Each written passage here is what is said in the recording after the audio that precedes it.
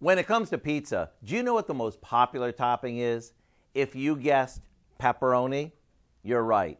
It's a hands-down favorite, which is why we thought, why not take everything we love about a classic pepperoni pizza and team it up with chicken breasts? The results? Well, we'll let you be the judge. To make it, we start by seasoning boneless, skinless chicken breasts with some salt and pepper. This will ensure that every bite is really flavorful. Then we bread each breast with some seasoned breadcrumbs and place them on a baking sheet. After these bake for about 15 minutes, we top each piece with some pizza sauce, a bit of mozzarella cheese, pepperoni, and last but not least, some dried oregano. And now, back into the oven they go until the cheese is all melty.